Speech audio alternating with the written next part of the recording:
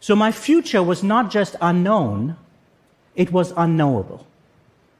All of us have seen what this is like in the last 3 years as we slowly try and emerge from the COVID pandemic. If we think about the people we used to be 3 years ago before the pandemic, we can see how we have changed.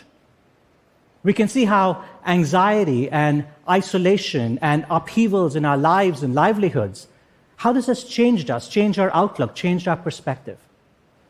But there is a paradox here, and the paradox is when we look backwards, we can see enormous changes in who we have become. But when we look forwards, we tend to imagine that we're going to be the same people in the future. Now, sure, we imagine the world is going to be different. We know that AI and climate change is going to mean for a very different world.